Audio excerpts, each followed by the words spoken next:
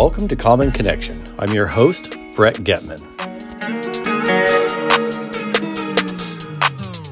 All right, well, welcome everybody.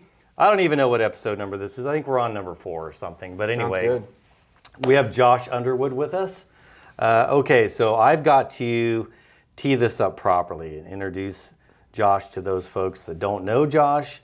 He is a great realtor right here in the Phoenix area, Gilbert. He is the co-founder of the Second Mile Group, based right here in Phoenix. They sell real estate all over the Phoenix Valley, but you also even go up to like Show Low and stuff like that. Yeah, the White Mountains as well. Yeah.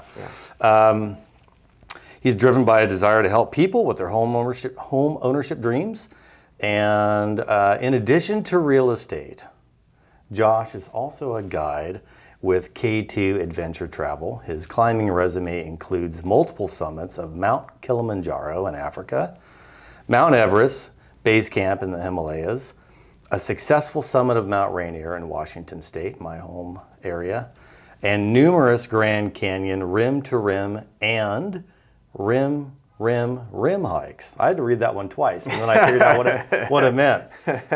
Josh is also a NOLS, would you say certified? Yeah, NOLS certified? First responder. Yeah, National Outdoor Leadership School. That is a big deal. I remember looking into that myself. And is also a wilderness first responder, as well as a trained in CPR and First Aid. He lives in Gilbert with his amazing wife, Shelby. There you go. So there you go. For those that don't know Josh, now you're going to get to know him. Thanks for coming on. Yeah, man. thanks for having me. Yeah. Okay, so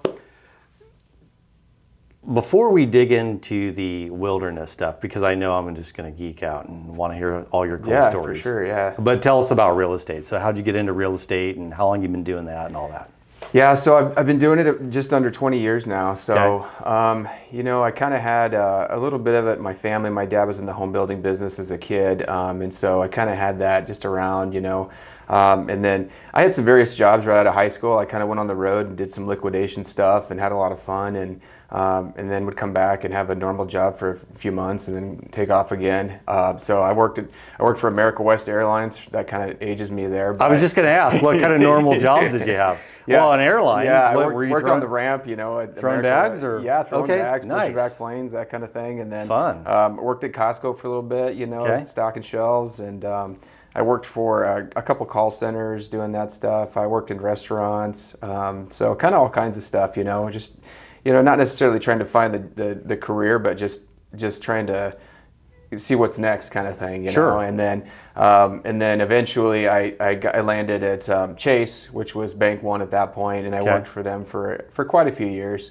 And I got to a point, I think, where I just, you know, into the sort of you hit your ceiling as far as what you're going to do for income without, you know, just your sort of minute increases every year. And so I just kind of wanted to see what real estate might bring me. So I took night school, got my license, and then kind of tried to put my foot in the door, just inch into it. And I think we all know, for those of us that have done that, it just doesn't work, you know. You really got to commit to it. So I kind of just jumped in 2000, end of 2004, 2005, really full time. And you know, it was tough at first, but you know, it was a really kind of crazy market for a new agent at that time, working with young folks that didn't have a whole lot more than, you know, a minimum down payment type thing. But got into it, and you know, just never looked back. Loved it ever since, and you know, it's been a good career for my personality, for the way I want to live life, and just kind of have the independence to do things. Obviously, you have to work hard to produce, but yeah. So I got to ask, how important of a background was it coming from banking? How did that help you in real estate? You know, because I've known a lot of realtors that had, I don't know if you did personal banking or residential loan, but just having a basic understanding of the banking industry. Yeah, I think, you know, I wasn't really in the lending world. I was more in the business banking, customer service side of things. So I think just, you know, just your relationship with people and dealing with high pressure situations, taking escalated calls, you know, as a supervisor for a while, that kind of stuff kind of just guides you in life. But definitely I saw that people that went into the mortgage side of things, and then maybe they've gotten into more broker world as far as lending or real estate in general. Yeah, to have an understanding. I think just like you know, brokers or lenders that have a little bit of real estate experience, it can be you know, advantageous because then they kind of know what the other side's doing and what they're going through. Yeah, absolutely. What would you say? I mean, I won't hold you to the stat, but on average, people that are buying a home, you know, average home buyer, how many of them are utilizing some sort of a loan? Oh yeah, I mean a huge percentage. We're talking probably over 90. Yeah, I mean I don't know about 90. I mean, and obviously depends on your price point. Yeah, I mean some people just deal with cash buyers and they got investors, right? So I guess their stats different. But you know, in any given year, my stats probably a little skewed as well. But yeah, a huge percentage of people, even if you have a massissive down payment, you're using some type of financing or some type of creative way to buy. Yeah, even if somebody has the cash, then you know sometimes the money just makes sense from a mortgage standpoint. Maybe not so much now. Not so much now. Yeah, this is the wrong time for that. Maybe we'll backdate this a little bit. All right, so did a little bit of banking. Yeah. Your dad's building homes. You had a couple different jobs. At what point did you say, okay, did you ever want to build homes with your dad? Well, no, he was working with a local builder for a number of years. He retired. I think maybe 12 years ago. You know, I just never. We talk about stuff all the time, but it was never in the cards for me to really want to go that path. I kind of think I just wanted to do my own thing. Sure. And you know, looking back, maybe it would have been a great opportunity to get into that world, but I think it was more about just experiences for me and what I wanted to kind of challenge myself with. Sure. Now you also own, or at least you used to, I don't know if you have a short-term rental up north? Yeah. Okay. Yeah. My wife Shelby and I, we have a short-term rental up in Pine Top. Okay. Yeah. So that's something that we got into in 2019. Perfect timing. Yeah, I mean, that worked out. You know, it's people doing it, looking for it now. It's rough, but yeah, we did have good timing. It's been, you know, we feel pretty blessed about the timing and, you know, the times we've spent up there. We also use it when we can, but yeah, it's mainly a business type thing, and then Shelby also does some stuff locally in Gilbert. So cool. Yeah, she's got a property here that she manages too. So there's a lot of chatter right now about short-term rentals. Yeah. So I mean, I've heard everything from, hey, you have to have a unicorn if you want to be successful. Right. I've heard that, no, it's just as good as it ever was. We're just not booked out 3 months. We're booked out 3 days. Right. So, I mean, what's your read on all this? No, great question. It's 100% that I feel that it's been affected. I think that, you know, just like markets will have, you know, investors flood to the market, and then, you know, if you're on the tail end of that, it's not a great opportunity for you because everybody has been talking about it for so many years. And I feel like that's kind of what the short-term rental is right now, especially in places like Scottsdale and up north, even where we're at. It's very saturated. You know, Sedona, all those places, Flagstaff. Not that they can't be successful, but, you know, if you buy in and you've got a mortgage and you've got all of this stuff to worry about, you've got to keep the door swinging. Yeah, you got to keep it. And so there's so many options now that people have that I think we're starting to see an influx of those on the market, especially here locally. And you know, the timing's not great. The weather's hot. Not a lot of people are coming here, so I think we're going to see a lot of sales in that regard. You know, up north, I'm not seeing necessarily a ton of turns that are you know, past short-term rentals. It is happening, but people aren't just as booked as they used to be. Sure. Yeah, it's definitely slowed down. And we talk to other people that own them as well, and it's the same for them. I mean, you know, our other business, Red Hog Media, we've shot quite a few. Yeah, of course. And so it begs the question, like, will that make the adjustment? Yeah. I don't know. Yeah. Like, a lot of them are getting sold. Yeah. Now, whether they're getting repurchased by other people that want to do short-term rentals, yeah, and that's I have no idea, yeah, right? That's the thing, right? That's not our deal. Stays the same. Yeah, I don't know. Just slide in.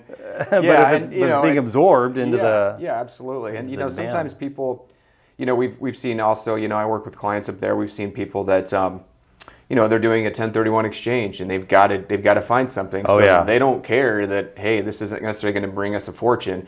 We've just got to find a spot to put this, and this makes sense because we don't want to be in the valley. We want to be, you know, get a place up north or something. So, you know, in situations like that, maybe the numbers work better than somebody going, hey, I'm going to use this as a second home and as a short-term rental, and whoa, what happened? We're losing money every month. This isn't what we thought we were getting into, just because, you know, like we said, the rates aren't great, you know. Well, I think the other thing that's hindering the industry, or maybe just, I don't know what you would say, but the regulation side of it? Yeah, so for sure. Scottsdale's doing some interesting things. Right. Certain HOAs, even the one I live in here right in Gilbert, right, they don't allow. How they police it, I'm not really sure. I think they just go onto Airbnb and VRBO and try to look for the address and bust it. Yeah, and I think that that's going to become a huge issue as well, and not just maybe the cost or the success of the monthly income, but the regulations obviously play into it. And if you're buying something, you're rolling the dice on that. Not just for HOA, but for local municipalities. Might do something about it. I think that's going to happen. It has happened, I think, in a lot of places. Out of state, nationwide. Sure. We haven't seen it as much around here, especially up north. But the conversation is always coming up. So that's what I was going to ask you, if you'd heard anything. Now, obviously, your short-term rental is more rural. It's a cabin. Is that county or is it in a city? Well, it's in Pine Top. It's actually in the city proper.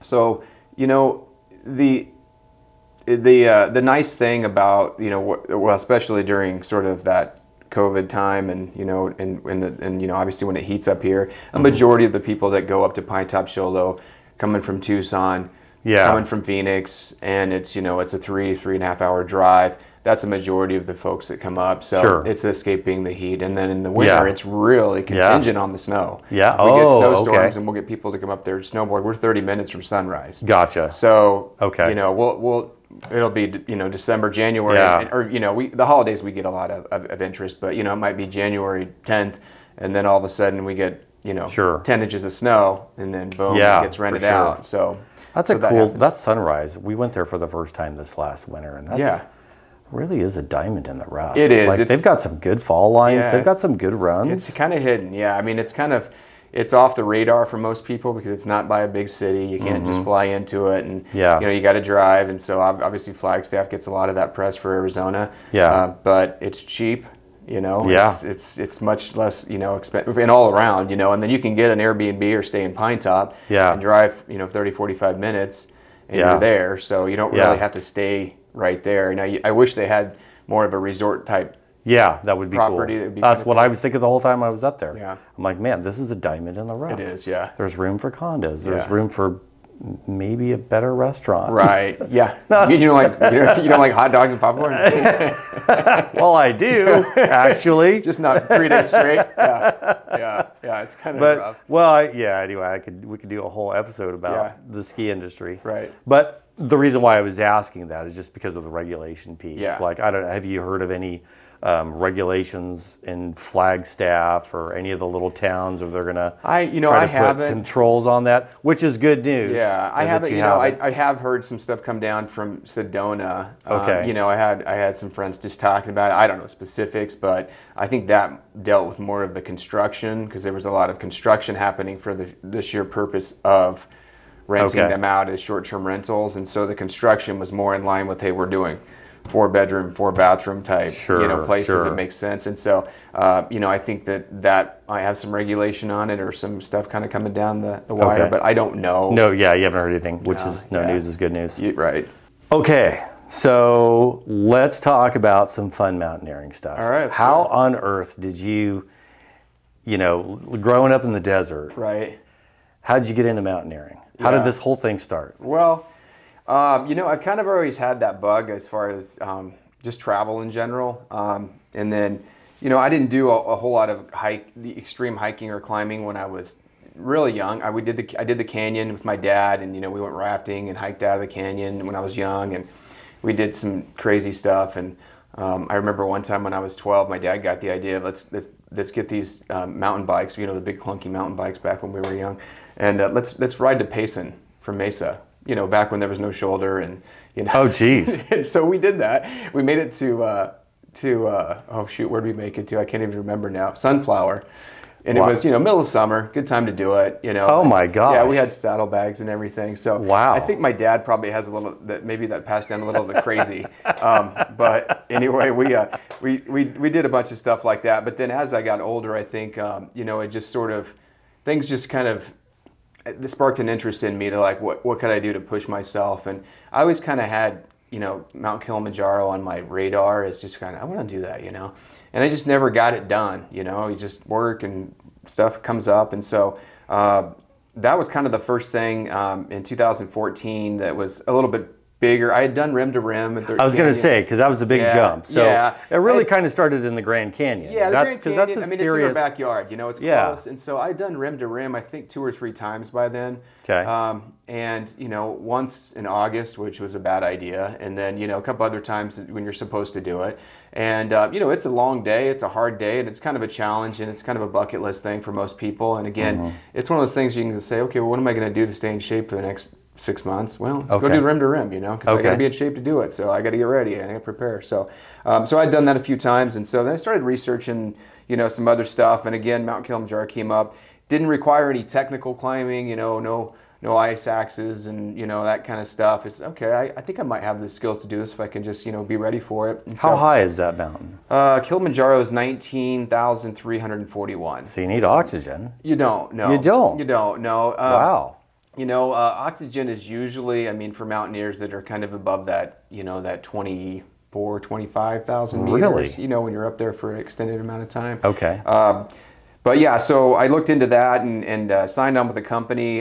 Just went by myself, and you know, there's a group of other people, of course, and just met some really great people that were kind of into the same thing. My guide had climbed Everest and actually found Mallory's body. One of the guys that found Mallory's body back in. Oh wow. Yeah, and so he was kind of a legend and just super modest guy. I didn't even know that until a year later that he had been involved in that. And so. Andy Pulitz is his name. Okay. But yeah, so just kind of, you know, that was the sort of the initial, I love this stuff, you know. We had a great time. Wow. Went on a safari, climbed, you know, summited Kilimanjaro. Just one of those things where, you know, I think everybody has that in their life where you kind of go, I thought I couldn't do that for 2 or 3 years or forever, and then I did it. And now I'm like, what's next? You know, that wasn't that bad. Let's do some more. And so, you know, I kind of just got involved in that and doing some more things. And then, you know, as far as the next big one, went over to Nepal in 2018. Went up to Mount Everest Base Camp along with an expedition. And you know, I wasn't there to summit Mount Everest. I was there to go up to the base camp and spend a few days. And that was amazing. That was with the same company, and then I met a handful of people that all summited Mount Everest, and I still stay in touch with them. And you know, there's just some crazy, amazing mountaineers and people that push themselves and have some really cool stories. So that was a great trip, and then kind of just got into it and really just started networking with some great people that were in that industry. And I've got a great friend, his name's Adam Christie, and he was at the time a guide with K2 Adventure Travel here locally. Okay. And this is, you know, fast forward a few years ago. And we'd always talk about stuff, you know. He had done canyon trips here locally, and in Arizona they do the rim to rim trips, and then they do international trips, you know, Nepal and Kilimanjaro and you know, basically every mountain you can think of, they can put a custom trip together. Okay. And so we would always chat about stuff. We'd go hiking together, and then, you know, one time he kind of said, hey, you know, they asked me if I know anybody that might be interested in doing some guiding, you know, and I know you definitely are interested in it, and you know, I think you'd be good with the clients. And so I met the owners, and he said, yeah, let's you know, come on to our trip. We need you for October, and this is going back a few years. So I went on a trip, and I think the first trip we had like 20 clients, and it was just me and one of the owners, and you know, and that was kind of my interview, you know. But yeah, we really hit it off, and it was just, I just felt like I was home. You know, this is something that I really love to do, because it's a lot of fun. You're seeing people experience for the first time something that you've done before. Yeah. And you know exactly how they feel. Sure. You know, and a lot of people that go to the Grand Canyon to do the rim to rim with us have never been there. Okay. You know, so they're never even been to the Grand Canyon. Never been to the Grand Canyon. So oh, wow. They, you know, they're flying in from another state, and they've been training on a treadmill or something because they live, you Sure. know, in flatlands. Yeah. And they're coming and saying, wow, look at this massive, just super amazing thing. Yeah. And we're going to go down to the bottom. Yeah, and then come back. Which, like, let's unpack that for a second, because going to the Grand Canyon, just going to the bottom and back out, let alone going rim to rim, let alone going rim to rim to rim. Right. I mean, there's an elevation change. Sure. There's a lot of environmental factors. Right. It's easier to go down than it is to come back up, right? Yeah, absolutely. And the temperature change. Yeah, there's nothing like it. It's a trip, right? Yeah. Yeah, you know, you have that south rim and is about 7,000 feet, and then the north rim's about 8,200 feet. Oh. And then, you know, it's 2,000 feet or plus or minus at the, you know, at Phantom Ranch down at the bottom of the canyon where the river's at. So, you know, you're going down quite a bit. You're going down a mile. You're going down in that box of the canyon where that Phantom Ranch stuff is about the same temperature as the valley in most cases. So if it's 105 here and it's 40 degrees at the north rim when you start, it might be 105 at the bottom. And then you got to hike out, and then, you know, you're going to lose some degrees as you come up, but you're also going up in elevation. So it's amazing and really hard for people to wrap their head around training for it, because first, like you said, you're going down first, so you're kind of, hey, this isn't so bad. And, and then that second part of the day is you kind of, you know, that come to Jesus moment where you're like, oh my, I gotta get out of here. Well, and there's no helicopter, $100 type thing. You know, people think there's always a rescue situation, and that's not the case in the canyon. There's no tram at the end of the. No, there's no tram. Yeah, you got it. There's no elevator. Unless you have you know, a really bad medical situation, you're not getting a free ride out of there, and it's not free, even if it is a medical situation. Right? So, yeah. So we might as well do like a PSA on that note, like telling people, you know, hey, prepare. A lot of people, I think, that get into that medical situation, they just don't allocate enough time. Sure. You know, they're like, oh, it's noon, we'll go down, and then they go down. Maybe they get to the bottom. I don't know. What does it take couple hours to get to the bottom? No, more than that. I mean, you know, and it depends. It depends on people's pace, but we do it in a day. So, you know, our trips are 3-day trips, but that's transportation up, and then, you know, we do the actual hike one day, and then transportation or, you know, back. Yeah. So you're going about 25 miles in one day. That's down and up from one rim to the next. And as a crow flies, it's only about 10 miles. You can see it from the south rim with binoculars, and then to drive, it's about 4 or 5 hours around. But that trail, and we do the North Kaibab Trail down to Phantom Ranch, and then Bright Angel. You know, when we do either south down to the river and up, or you know, when I've done rim to rim to rim, I'll do that South Kaibab Trail, which is a really pretty trail because you're on the ridge line, you can see the sunrise, you can see almost the whole canyon. It's very amazing, but you know, that's the route we go, and there's, you know, that's where everybody's at, you know, because you're coming out where the lodges are at. So there's a lot of people on it, but you know, if you're doing it in the middle of the night, and you don't see a whole lot of people, but yeah, it's about, I would say our average is 12 to 16 hours for most people. You know, you can do it much quicker, but most of our folks are, you know, seeing it, like I said, seeing it for the first time. They're taking it slow and taking photos, and you know, we're doing rest breaks to make sure everybody's, you know, properly taken care of. So that's our average. You're doing it the right way. But to anyone who just like parks the car at 9 in the morning with a fanny pack and 2 water bottles. And then they're like, you know, and then let's go down and up real quick. And they go all the way down, or maybe they get halfway down, and they're like, this is easy, let's keep going. They go all the way to the bottom, this was easy. And then they take their time, and they take pictures, and they have lunch, and then it's like getting out is miserable. And we see it all the time. We see it all the time. You know, when you're getting close sort of to that south rim, if you're a few miles from the top and you see people with flip-flops and jeans and, you know, little thing of water, you're like, they're not prepared for that turnaround, you know, when they got to go out. So, yeah, we see it quite a bit. But yeah, obviously you want to be prepared, and, you know, even the best, you know, some people that are, you know, ultra marathon runners get into bad situations down there because it can turn on you, and weather is a big factor. Weather is a huge factor that you can only do your best to prepare for, but can never control. I tell my kids all the time, just going on silly little hikes, like, you know, just 3 weeks ago, we were 20 miles from the Canadian border at a lake with resorts and this and that. But I said, you know, you realize in a perfect situation, we're 3 hours from a hospital. Like, just don't let the resorts and everything fool you. I know this area. And, you know, it would have to be an emergency for them to even get an ambulance to us in 2 hours. Because there's only one, and if they're already on a call, you're next in line. And you know them by first name, right? That's right.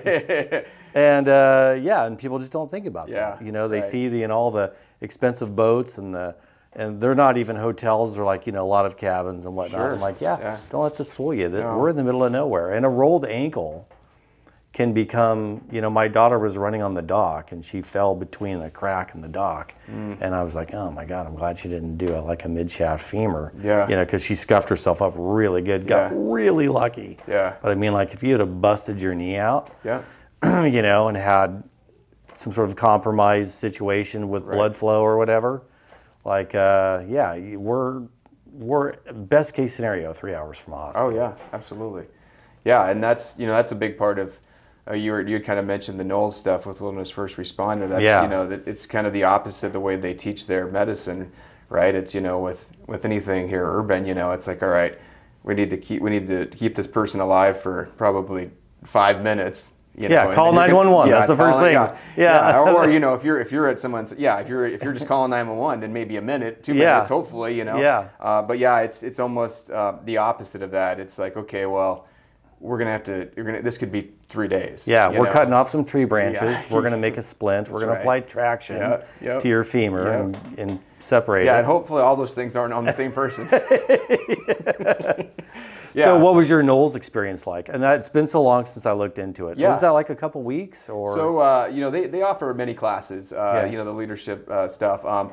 You know, they're international, so you can kind of take it anywhere, which is kind of cool. You know, you can make a really cool vacation out of it. But I've done my stuff in Flagstaff. It's a good place to do it, obviously. In the summer, you get out of the heat, you know, and you do a lot of scenarios outside. So, you know, you don't want to do it necessarily in the middle of summer somewhere hot. But yeah, the initial certification for Wilderness First Responder is, I think, 11 days, and it's, you know, a lot of classroom.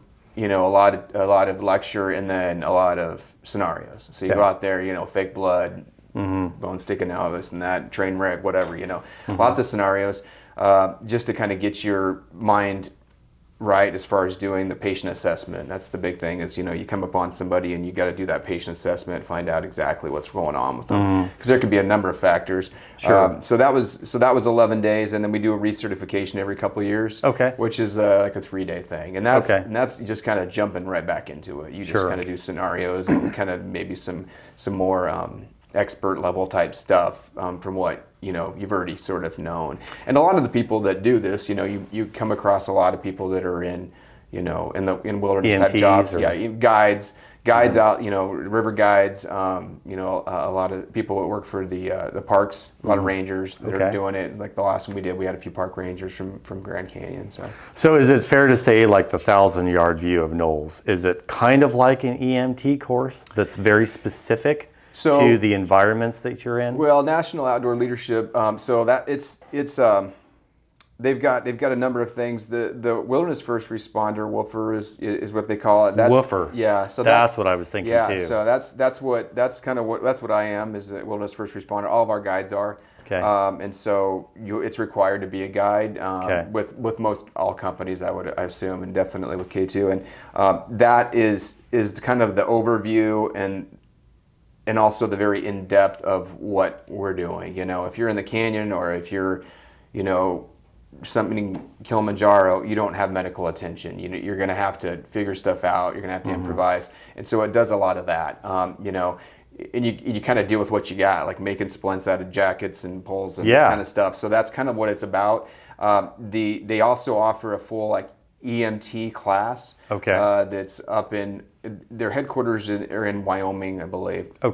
And they offer, I think it's a month long, and that's more a EMT urban setting mixed with an EMT wilderness setting. So you're flying in on helicopters as part of your scenarios there. I mean, and then you're doing rotations in a hospital, stuff like that. So you're getting EMT on steroids. Yeah, 100%, because you're getting what the urban EMTs are getting, plus I think, you know, that wilderness setting, which for me that might get a little bit, because you know you're dealing with both, and you know one is handled much differently than the other. Of course, But yeah, that is offered. I thought about that actually a while back, just timing and you know what you're dedicating to it, and if you're not doing that as sort of your first profession, it's one of those things that, you know, you might do it and then you lose a lot of your skills if you're not. I was going to say, like I was a ski patroller all through the 90s, and I recertified about 10 years ago.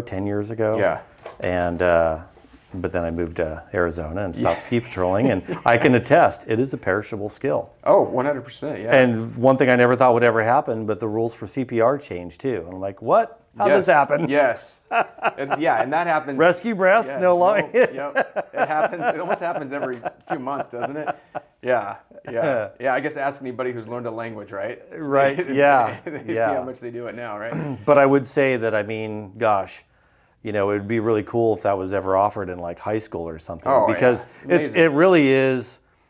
It's more than just field craft. I mean, it's at the core of who we all are. Oh, yeah. Being able to just go for a walk in the woods and treat somebody with a sprained ankle, and see a little bit of blood and not panic, and identify a head injury, and you know, and at least be able to make them comfortable until a higher level of care comes. That's kind of what first responders do, right? 100%. Yeah. You know, I mean, in the canyon, if somebody has a heart attack and you're doing CPR, the goal is to get them help. You're not going to have them, you know, you're not doing CPR for 3 hours. Yeah, you're not going to crack their chest open and massage their heart. You're going to keep them alive. And so the goal is to hand them off to somebody who can save their life. And if that means an aerovac and taking them 300 yards down the trail to where a helicopter can land, and that's kind of what you're doing. But in a setting where you're in the backwoods for days, you know, that heart attack victim's probably not going to make it. I mean, that's the simple truth to it. But yeah, 100%, you know, right after I did it, I came across a car accident,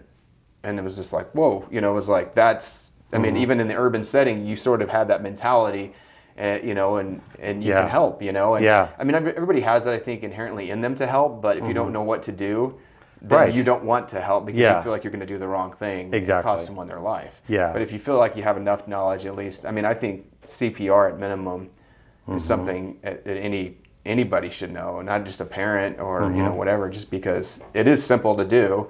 And even if you do it in the wrong, you know, you can break a rib and still save somebody's life. You're doing 50% of it right, you're probably going to be good. So but just you know, taking that step to actually initiate it, I think, is the key. And if you have that knowledge of at least, hey, I took this class, I remember this, then I think that that's going to help you. You're reminding me that my CPR has expired.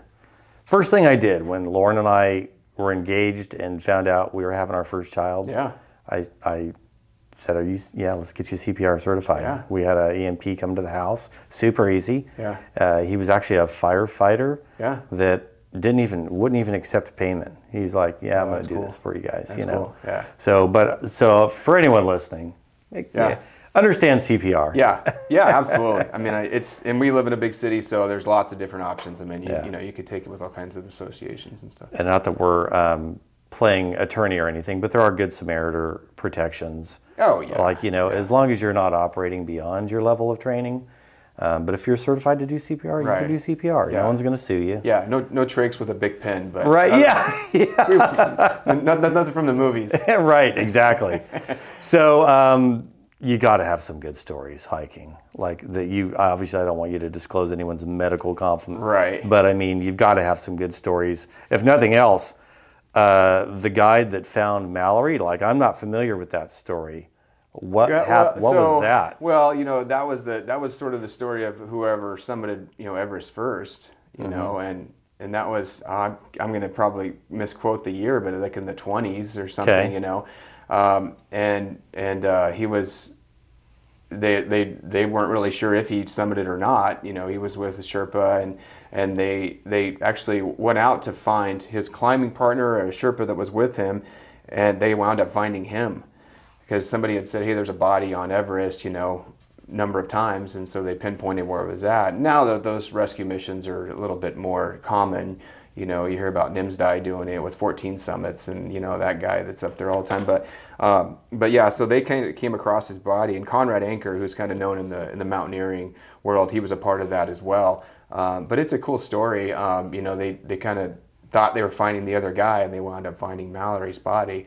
And you know, it was basically by what they were wearing, and then they ID'd him in many ways. But yeah, I mean, there's obviously people that have passed away on those big peaks, and they're up there for a number of years. And you know, after a long time, you know, identifying them is pretty tough. But yeah, I wasn't a part of that. But yeah, my guide was, and he's been through some pretty cool things. But I think most recently I had the chance to go on with K2. We went to Tanzania last year. Okay. And they had worked in partnership with Valleywise Health here locally in the Arizona Burn Center, which they were raising funds for the new burn center, which is in construction now, and I think it's close to being completed. But it's an amazing, amazing facility and amazing people that work there.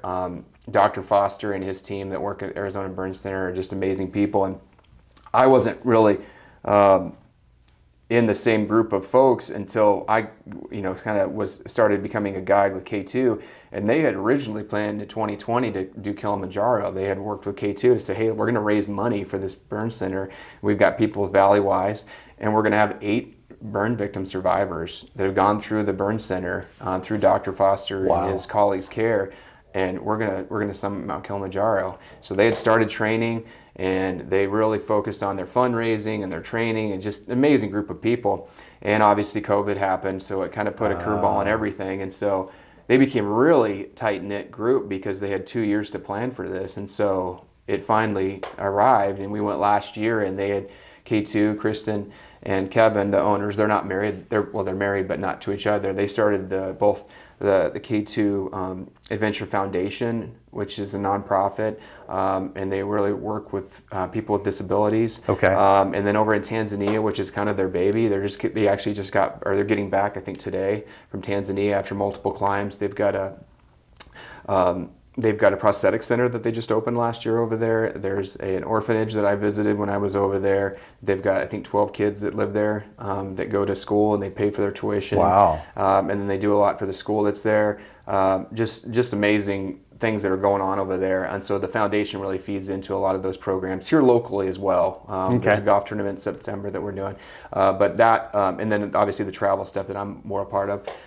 But we had about 225 total people on the mountain with you had support. We had local guides. We had 4 guides from the U.S., including myself. We had, I think, close to 48 clients, including the survivors and the medical staff from Valleywise, and then some additional people came on the trip, as well. But it was just an amazing experience. Sure. We just kind of grew as a great big group, and just to see what those folks went through, and in addition to just the team of people we had, they were doing a documentary film. Oh, really? And so they had hired, his name's David Pellegrini, and him and Justin, I forgot Justin's last name, but anyway, they were doing a movie the whole time, and so these guys are running around, and kudos to them, because I'm trying to go, hey, slow down, because they're running around, at 18,000 feet. Do you know the name of the movie? Take some. Yeah, so it's called Courage Rising. Okay. And so we actually got to see it, and so we had a premiere back in March, I believe, and so it's amazing. It's an amazing documentary. It goes through the stories of these individuals, and then the story of the climb over there. And they all summited, and I was blessed to be with them on that summit. That's awesome. It was awesome. It was incredible, and that right there was probably the most memorable climbing, hiking, whatever story that I can think of, just because from what they had to go through to that point. Sure. It was just that culmination and the emotion that kind of came upon everybody. Sure. But it was pretty awesome. But yeah, it's called Courage Rising, and everybody keeps asking me, where can I see it? When can I see it? And I wish I'd say, I can send you the link, but I can't, because it's one of those things, they're trying to shop it for, a streaming type thing still. Okay. So we haven't heard anything. We got to see it in the theater. It was at Orpheum Theater in downtown Phoenix. Which is an incredible place. That's awesome. Yeah, it was really cool. So we got to see it all as just the climbers the first night, and then we got to bring family, and then they sold tickets to fundraise. And I think that over the last few years, alongside K2 and Valleywise, they've raised something like $800,000 for this burn center. It's just an amazing amount. Wow, that's great. And yeah, it's pretty cool. But yeah, so that was just a memorable experience. And it's one of those things where you're kind of you're climbing, you're like, oh, my ankle kind of hurts today, or whatever, and then you're looking at somebody who can't even control their body temperature because they've got burns, that they've got skin grafts. Yeah. So I mean, it really puts everything kind of, you know, perspective. But it was an amazing experience. That right there is going to be hard to top, you know, just something like that. But those are the types of things that I've been able to be involved in with that community. It's not just hey, we're going to go climb a mountain and then, you know, take some pictures or whatever. It's like the experience, the people you meet. Every canyon trip I meet, you know, I go on, I meet just some amazing people that usually from, you know, other states, you know, usually people come out of state, out of country to come do this. And so you want to make that the best experience for them. Because they're going to remember it forever, you know, it's a huge bucket list item. So I mean, that's how I got that name, Common Connection. It was really just, awesome. You know, all the fun things that you do in life, work, it always boils down to, I mean, obviously when you're in nature, you're connecting with nature, but you're always connecting with people. Like that's always the best part is who you surround yourself with and making those memories. Absolutely. You know, 30 years from now, you may not remember exactly what car you drove in 2019, but you'll remember the trips or, you know, and some of those experiences. It's pretty cool. Have you ever been involved in a medical situation on a mountain? We you know, we've had some situations, you know, you deal with different things. You know, with the canyon, we deal with a lot of heat exhaustion, you know, occasionally, you know, a little bit further that leading to heat stroke, especially, you know, with folks that are just not used to this climate. So we deal with that probably the most. You'll have some sprained ankles here and there, and we've been a part of different rescue type things, but not with our group on a couple of occasions. And the folks at K2 obviously have seen all kinds of stuff, the owners, you know, over the years. So they've got probably more stories than I've got. But yeah, we usually see heat stuff with the canyon. As far as, you know, your bigger mountains, you see more of the altitude sickness stuff, you know, and that comes into play a lot because you really have to monitor that. Everybody reacts differently to the altitude, and the Kilimanjaro trip's great because it's a 7-day trip, and acclimatization is a big part of that reason why. You know, you don't want to just race up it. You know, you take it slow, go high, sleep lower. You know, and so they've got it down to a science, and you know, our success rate of people summiting is very high. Because of that. You know, because you want to take it slow. You want to make sure everybody is, you know, is doing what they need to do, and they're going to be successful. So I've only been mountaineering once my entire life. I was in college. I was going to the University of Idaho. They had a rec program. Like, let's go up to Canada. We went up to British Columbia. To actually Kokanee Glacier. If you've ever had the beer, I think they sell it down here now. They used to sell. It's like Coors in Canada. You know, you either drink Molson or you drink Kokanee, depending on what province you live in. So anyway, we go to Kokanee Glacier. This is embarrassing to admit, but I will just take the sword here. So this glacier, we base camped at, I want to say like 7,000 feet. And the top of the mountain was maybe, everything up there is in meters, but I think it was like just shy of 9,000 feet. Not high at all. But, you know, a bunch of college kids. But if there's a glacier, it's a different story, right? Right. And, well, so it's the middle of summer. It was 85 degrees when we stepped out of the van in our parking lot that was at 3,500 feet. And so I'm, you know, wearing a pair of, I'll never forget it, Gramici shorts and a T-shirt. And I had probably about 75 pounds of all our gear, you know, the crampons, the boots, all the stuff, tent, food, and of course beer because we're in college, so we had to pack beer. And there may have been some day drinking on the bus on the way up. Hey, it's got to do it. So yeah, it just gets smarter. So all the right decisions, making all the right decisions. I'll never forget, we had to put chicken wire around our van because the marmots would eat our brake line cables. Have you ever had that experience? No. Yeah, it was the craziest thing. Where we were at, the guy I had a boxer that ate everything, but not marmots. No, it was like marmots. I believe it was marmots. And he's like, they are. They will absolutely chew on your brake lines. Big fat. There's some smell that attracts them. And they just think your brake lines are gummy bears. And you'll go to hit the brakes and you won't have any. That's a horrible way so we put the chicken wire around our van and we start hiking up and, you know, not drinking enough water. Yeah. That was the moral of this whole story, is I was not drinking enough water. Right. And made it to the base camp, and miserable. I had the worst indigestion.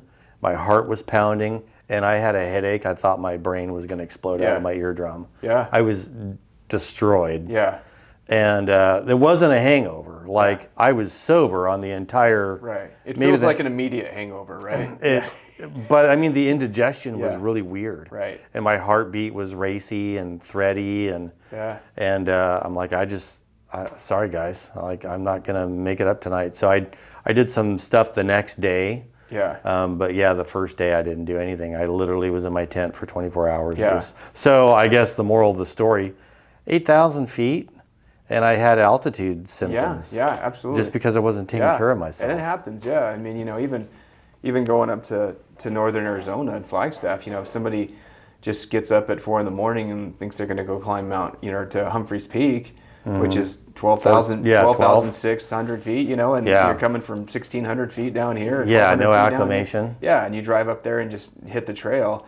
You're going to experience some stuff, you're not used to it. And there's a small percentage of people that don't, but a majority of the population experiences some type of altitude sickness. Some people are more sensitive to it too, yeah, and it probably is, maybe genetics, but also how good a shape you're in. But I mean, I lived in Lake Tahoe for a winter, and I was from Coeur d'Alene, which is 2,000 feet. Yeah. So I moved to Lake Tahoe and ski instructed. I never felt comfortable up there. Yeah. The entire time. I was living in a house in South Shore, 6,000 feet. Yeah. But every day we'd go up and ski at, whatever the top of Heavenly is, maybe 12. Yeah, pretty far up there, But I mean, that's just for the day. Coming back down, and I always felt out of breath. Yeah. The whole time I lived up there. Yeah. Unless I was sleeping and at total rest. But during the day when I was moving, I always felt out of breath. Yeah. I was in pretty good shape. Yeah. But I was drinking a lot of beer in that. Well, yeah. I couldn't agree more. There's times, you hear about, the best mountaineers in the world that, experience stuff occasionally that they just don't know is coming on. Really? So yeah, I mean, it's a human thing that just happens, and so you can be prepared, and you can get into a situation where it's just a bad day. What's your training regime look like? It depends. For the canyon stuff, I just do a lot of hiking around here because it really mirrors that. Obviously, it's not down and up, but the desert, the heat, all those things that I'm going to be wanting to be ready for. You don't have really enough altitude at the canyon for it to really bother you unless you're just from sea level, and it might affect you on the way out. Right. But yeah, and then if I'm doing something with a little bit more altitude, I try to get some stuff in. I'll go up to Flagstaff, or I'll go up to Pine Top and try to get some altitude in there with some hikes. Man, I never thought about it, but Arizona really is like a perfect state for training. It really is. It's great. It's better than Colorado because you have extreme heat and extreme altitude 2 hours from each other. Yeah, exactly. Yeah, you can go up. Yeah, there's a lot of people that do some, Olympic training type stuff. A lot of ultra marathoners in Flagstaff just for that very reason. But yeah, so I usually try to do a lot of that stuff. You're needing to get your lungs right, your legs right, all that stuff, your heart right, and that's you can mix it up. It usually helps for me. Do a little bit of running, but mostly hiking, and there's nothing that duplicates hiking, right? Stepping weird and getting these muscles involved and all that. So, So you got to get out there and do that. You can't just live on a treadmill. Can't do it on the treadmill. Yeah. But yeah, so I try to mix it up, and everybody's different. Some people can train for 2 weeks and then they're golden, and other people train for 6 months and they're still struggling. So it just depends on the person. On your person, yeah. Yeah, and the age, and all that. All these factors come into play. Are you opinionated about what type of boots and footwear you use? Like, do you have some brands that you're I'm very opinionated for myself. Yeah. but not for everybody else. For me, I like to have something that it's got a lot of padding, it's comfortable, and some people just use trail shoes for the canyon. Trail shoes are good for the canyon. It's not you're not doing a lot of weird bouldering or anything like that. There's some weird steps and stuff, but a lot of people wear trail shoes of some sort. But I kind of mix it up. Everything gets pushed out as far as different brands and everything, so you got to move on to the new thing that's out. But yeah. So you do like more of a hiking boot then? I do. It's a really, it's between like a trail running shoe and a hiking boot. Okay. I've done some Solomon's in the past, and then I've done Hoka. Has a lot of good. Yeah, they've got some hiking stuff out now that's really light and really padded. Wow, I didn't know that. Yeah, so I've used their shoes for hiking. Right. And yeah. So they make quite a few things now, and you know, when they first came out, everybody's kind of were like, what are these moon boots, right? I know. And now everybody loves them. I know. You put them on, you're like, oh, I love these things. I know. I've got some friends that are just like, yeah, you look silly, and then they're like, well, I'm gonna try these now. Yeah. But yeah, so those are great. You know, they make some hiking stuff. Ultras are really popular. Okay. You know, they're really they've got, you know, all kinds of models, so they're really popular on the trails. But you know, it just depends. And then obviously, if you're going to some higher climate type stuff, you got some mountaineering boots. You know, some almost like ski boots. Right. You know, stuff like that. Crampon. Yeah. Compatible. Exactly. So what about food? Like when you're training, and then when you're hiking. So obviously, you're looking at food as fuel. It's a different relationship. Yeah. So like when you're training, tell me about how you're eating then. Are you intermittent fasting? What, you know, that kind of stuff. Right. And then when you actually go hiking, what are your go-tos? What do you like to just have max energy, low weight? So I, you know, like for training, I eat fairly healthy. I make food at home a lot, so I eat fairly healthy. I'll make breakfast at my house in the mornings, and usually before I go out for training. You know, I think everybody's kind of felt that wall whether you're running or hiking or whatever, and I eat constantly when I'm out hiking, just keeping the fuel going. Oh, especially really? when it's hot. Yeah, I mean, I'm not eating like, you know, cheeseburgers out on the trail or anything, but you know, I'm eating you know, peanut butter sandwiches, crackers, you know, whatever. I kind of phased out of the whole energy bar stuff. After you eat them for a number of trips, you just can't even look at all of those bars. So it's just, I've almost gone back to just real food. Right. But yeah, I kind of mix it up. You know, when us and the guides, we do the canyon trips, it's kind of like we stop at the grocery store in Flagstaff and we kind of look around. We're like, what are we gonna do? You know, what are we gonna do this time? You know, let's mix it up. Sure. But yeah, just kind of keeping it going. But yeah, I definitely am constantly eating, and then, you know, like the little Cliff gel things or whatever, you know, the blocks or whatever, I use a lot. Okay. And just, you know, a lot of, so, you know, we're really big, especially for people coming to the heat that aren't used to it.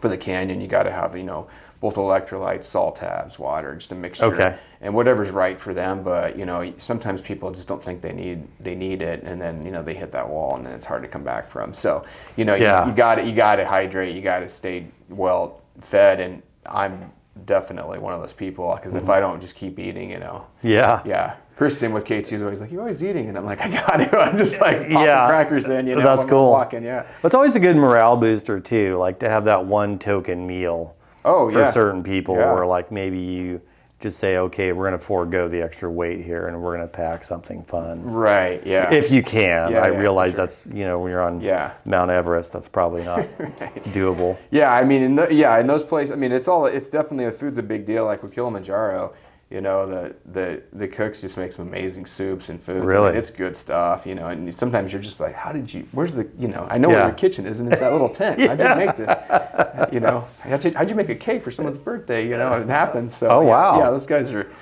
amazing with what they're using. But yeah, so I mean, you eat really well on our trips, wherever we're going. And the Kilimanjaro trips are no different, you know, and you have, they're one of the few companies that they'll set up tents, and we actually set up for lunch. It's not just like a box lunch. So, you know, you're hiking half the day, and then you go in a tent and get some, you know, hot liquids and teas and coffees and, you know, whatever juice you want, and then you have a full-on meal. So that's cool. You got to constantly eat. Yeah.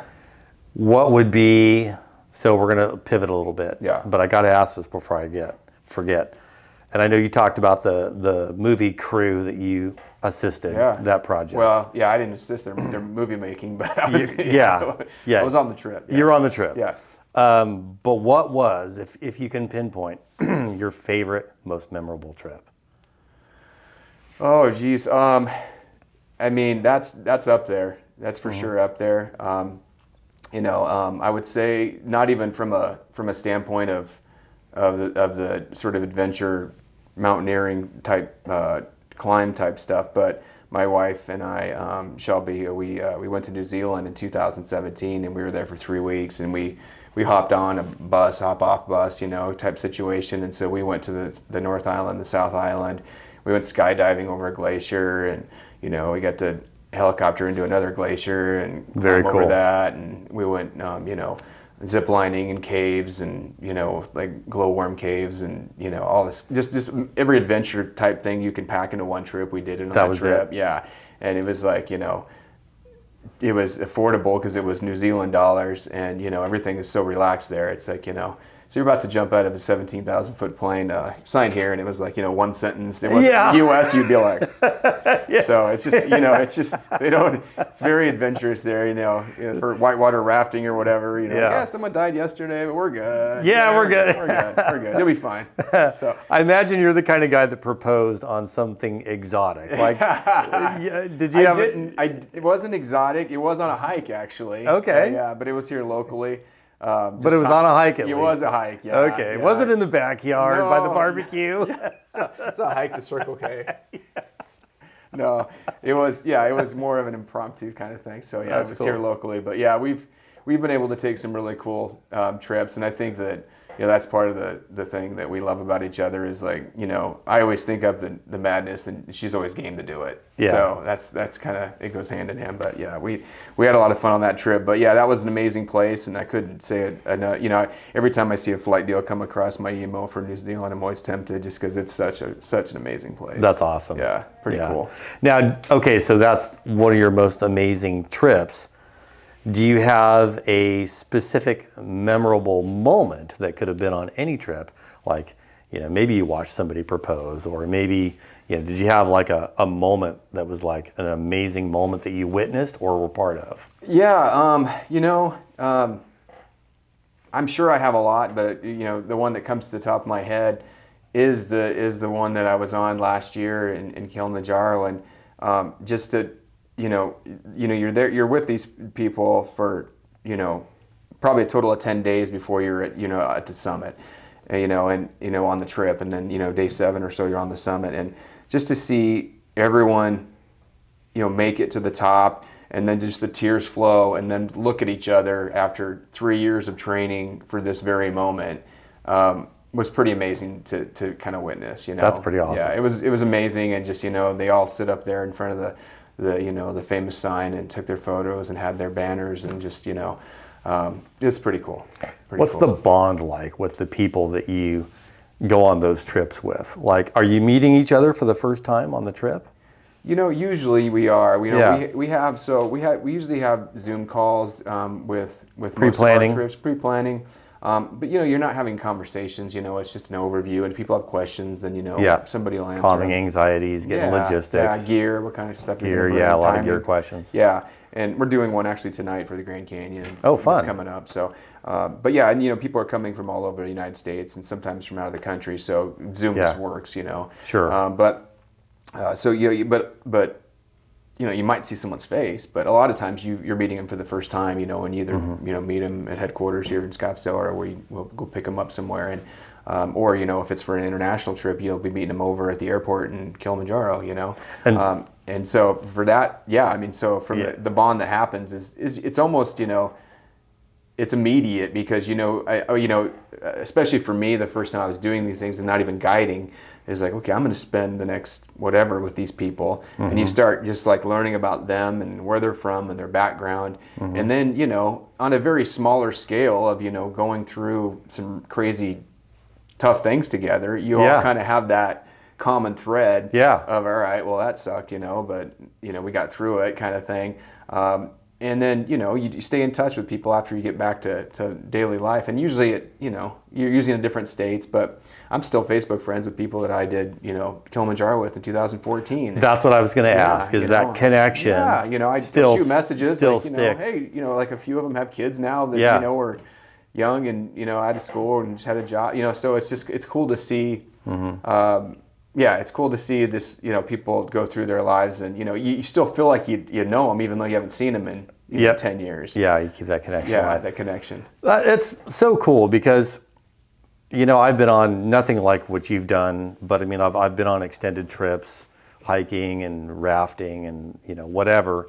And those memories and those connections that you make with people, like, it's so real, and it's so, I think, and I never experienced it again until I was in the military. Yeah. Because it's which, you know, you always talk about your military buddies. It's actually very akin to that. Yeah. Because you're in an environment where, okay, we've made the decision to be here, so we're here. Yeah. Right. And there's no, so we have that in common. Yeah, right. So it's like, it's not like, okay, I'm going to leave at 5 and I'll see you tomorrow. No, that doesn't work. Right. You know, so you're stuck with each other. Yeah. Electronics are stripped away. Distractions are there's no TV. There's no this, that, and the other. Certainly in military training too, right? Where they strip away all your life. Oh, I'm sure. And, but I mean, in your scenarios, it's the best of both worlds because all those negative things are stripped away. Right. But you're allowed to talk. Yeah. You're allowed to. Right. You're allowed to socialize. You're yelled at usually. Yeah, you're not just doing push-ups and getting screamed at. So it's the best of both worlds. You're able to really form those connections. Right. You're relying on each other. Right. It's a teamwork. Right. You know, this person's carrying the, you know, the food, and this everyone's carrying a little bit of everything. But I would imagine there's a disbursement of gear. Yeah. Everybody handles it.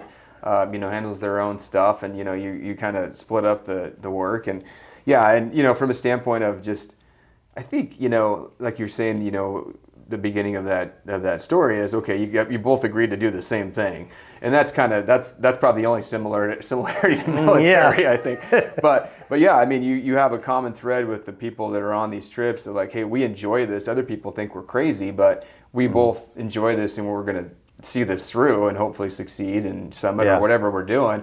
And then, you know, the great thing that I've really kind of loved about doing these things is someone's always done something crazier. You know, it's like I always meet somebody that, you know, it's like, oh, cool, hey, so you know, so what have you done? And it's like, well, I did, you know, I've summited Everest last year, and then, you know, we went to K2 and summited that, and it's just like, you know, I mean, these people that you meet just in happenstance, you know, either on a trip or at an airport or whatever. I've done 3,000 base jumps off a cliff. Yeah, I mean, when you meet somebody that's done, I like wingsuit flying. You're like, oh, okay, well, I had it. You're like, I guess my mountain biking isn't so exciting to you anymore. I'll just sit right here and be quiet. I ran 3 miles this morning.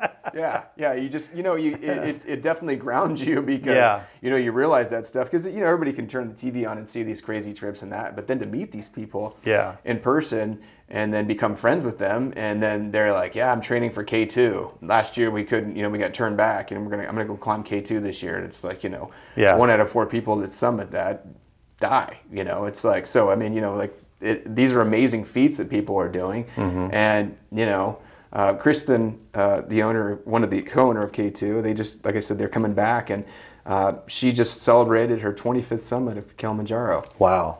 And the park over there said that she's the only American woman to ever do 25 summits as far as their records go. And so something like that is just like, that's you know, cool. So it's like, you know, I'm hanging out with these people on a daily basis, and we're making jokes and going on these trips and having a good time. And the things they've done in their life are just, you know, it's awesome. Yeah. It's awesome. And, you know, it's always something to sort of strive to if it's what you want to do, right? Yeah. You can talk to those people. Hey, so you did that, you know, a couple of years ago. Let me pick your brain on that. Yeah. So yeah, it's a cool world that exists out there. I've always been curious. So what are the base camps like? This is a weird question, I know, but so I've always heard that, you know, base camp at Everest is an interesting vibe, and I don't know if Kilimanjaro, if that has a base camp, what that is like when people are waiting for their opening with the weather or whatever. Yeah. And then so now back to Everest, I've also heard, and I don't know if this is urban legend or if it's not as bad as people think, or maybe it's worse than people say, but along the ascent, there's oxygen tanks and litter and dead bodies, and you're literally stepping over all this carnage of dead people and oxygen tanks to get to the top and back. Right. Like, is there anything to that? Well, as far as getting into like the death zone and all that stuff with your oxygen tanks and usually where people lose their lives on a mountain like Everest, I haven't been that high, so I mean, I haven't seen it myself, but yeah, I've talked to people that have, and it's a thing. I mean, there's definitely groups like Nimsdai and other Sherpa from Nepal that have formed groups that have gone up and recovered bodies, hauled away trash. And in the past, you know, up to very recent times, you know, you're taking your life into, you know, your life's in danger to try to rescue people up there because you're just trying to stay alive. Right. You know, when you get up that high into what they call the death zone. And so that's, I think, very much a thing on Everest. As far as base camps and all of that, Everest Base Camp is you know, when it's climbing season, which we just came out of, you know, end of May is the end of coming in from the Nepal side. Okay. The permits are only through the end of May, so that's why. I mean, that's a huge majority of the reason why you see those huge lines on Everest is because, you know, you have a very small window of weather for the most part, and everybody's trying to get that little window. Yeah, so and then throw in weather. You throw in weather. So like when you have maybe 3 days of good weather and you've got hundreds of climbers. But the funny thing about this year is actually it's a huge difference in permits for women worldwide compared to men. And I'm not talking like, you know, 60 to 50. Like it's like 8 to 1 or something crazy. I mean, it was, we saw the numbers. I was looking at it with another guide, and not just the US, but every country had more women that had gotten permits. So, I mean, it's not just a, you know, a rich American dude's sport, you know, that they think nobody knows how to climb. I think, you know, it's definitely become a different sport, both from the US standpoint and internationally. And you've got countries that, you know, traditionally wouldn't allow women to do things like that, that were under, you know, various political regimes that have started climbing, and it's just it's really cool, especially over in Nepal. I think that's become, you know, such a thing because Everest is what it is. But as far as base camp, it's a little city. You know, during the climbing season, you've got different companies. So, you know, you'll have a climbing group like International Mountain Guides, or, you know, or K2 or whoever, you know, sets up shop. And they've got, you know, their food tent, and they've got, you know, their tents around. So they kind of all go to the same place every year if they've been there for a number of years. Yeah. But it's a pretty long stretch right before the ice fall, and the ice fall is the dangerous part of that. Right? Okay. That's where you see all the, you know, the stuff that goes down if there's an earthquake or an avalanche, and that's where a lot of people lose their lives because that ice is always melting and moving, and so those big seracs can fall and cause a lot of damage. And so that's kind of the scary part about that. You know, Kevin, who is, like I said, one of the owners of K2, he actually summited Everest a few years back, and he went from the north side, from the Tibet side, from the China side, and they don't grant as many permits, but it's a more technical climb, but you're not going through that ice fall, and it's less busy. Oh, so, interesting. Yeah, I mean, it's just, you just have to deal with China. Yeah, right. It's harder to do the permits, right? And also, yeah, it's a more technical climb in the sense of it's more exposed, probably. Okay. But yeah, so I mean, you can do it from either side. But yeah, the base camp it's a really cool place. I've talked to people that have gone in like the fall, and it's just, you know, there's nobody there because, you know, no one's climbing, no one's attempting the summit, so you can see it and kind of turn around and go back. But you can trek through the Himalayas, and, you know, the Himalayas are amazing because you'll see these big mountains and you say, hey, what's that one? And I'm like, I don't know, you know, it's like it's like a hill here, you know. Right. It's nothing. That's 21,000 feet, you know, it's nothing. Yeah, you know, that's wild. That's small. So yeah, it's pretty cool to trek through there. And what's it like working with Sherpas? Oh, well, they're just amazing. I mean, I think everybody thinks that Sherpa just, you know, they always equate the Sherpa, especially to not even like a human being. Like they're just robotic. They equate that to, you know, just carrying stuff, and that's, you know, there's porters and people that do that, you know, and yeah, you'll see somebody walk by with a 400-pound door on their back, you know, roped around, and just. Yeah, it's amazing. But you know, we had some amazing Sherpa, which are just, you know, very good guides. You know, so your Sherpa are guides over there. You know, they're usually from villages in that area. They're familiar with the area. I remember one experience. You know, I was at base camp, and this is in 2018, and it's during the climbing season, and so people are going through the rotations of climbing up to, you know, Camp 1, Camp 2, Camp 3, and so on to you know, get their training in before they're going to make their summit push. And so I was there during some of that, and I remember hearing, you know, I was asleep trying to get some sleep, and it was like 2 or 3 a.m. and I hear like 30 Sherpa walk by my tent, and they were like chanting and singing, and they were going to fix rope through the ice field for people through their training. So it's like, wow. They're taken care of very well through certain companies. It gets a bad name because there are certain companies that don't have the experience to be over there. They shouldn't be over there, and they take people for granted. They don't treat them right. They don't pay them right. But there are a lot of good climbing companies that take care of people. And take care of families and develop, climbing schools over there and all kinds of stuff. But they're just some amazing people. I mean, That's cool. They're up there doing that stuff, putting in the work, and obviously it's still not an easy task to climb it, but you have the help of all those things people are setting you up for success. Yeah, that's awesome. Yeah, man, that's cool. Yeah. Okay, well, how do people find you if they want to use you? Let's start with real estate. Real estate. Yeah, how do people find you as a realtor? Let's see here. Josh AZ Realty is my Instagram. Okay. Email josh@joshunderwood.com. Okay, that's easy. Yeah, that's easy. And then Facebook is josh.m.underwood, I think. Perfect. Yeah. So. Yeah. So if you're wanting to buy or sell real estate here in the Phoenix area, yeah, this is the guy. Yeah. He's your guide. He's your real estate guide. I like what you did there. Yeah, and then the Airbnb too we have as far as people can reach out if they wanted to. I still haven't gotten my butt up there yet. Yeah, I need to for sure. Yeah. It's a nice little escape. Yeah. Especially right now. Yeah. I need. Do you have like a name for it on Airbnb? What's the name? It's forestedgeretreat.com. We have there it is. Yeah. Perfect. Yeah, Forest Edge Retreat. Now, if somebody wants to have you as their guide in the woods or a mountain or a Grand Canyon? Yeah, absolutely. How do they do that? Yeah, so K2 Adventure Travel. Okay. You can Google it. You can see all of our trips. You can check out all the places we go, schedule.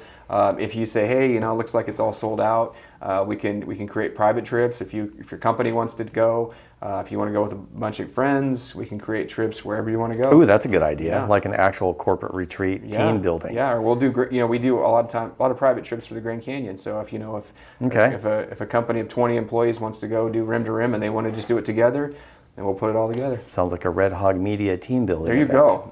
I don't know if we could all make it. we might just have to do like a half trip. Yeah, we'll do it for 2024. Let's go to the gift shop, to the restaurant, to the overlook, and then back to the parking lot. Well, you probably don't need us for that. Probably not. Well, thanks for coming on, man. Yeah, it's been a pleasure. Yeah, this has been fun. Yeah, for sure. Okay, everybody, you know how to find them, and we'll see you on the next one.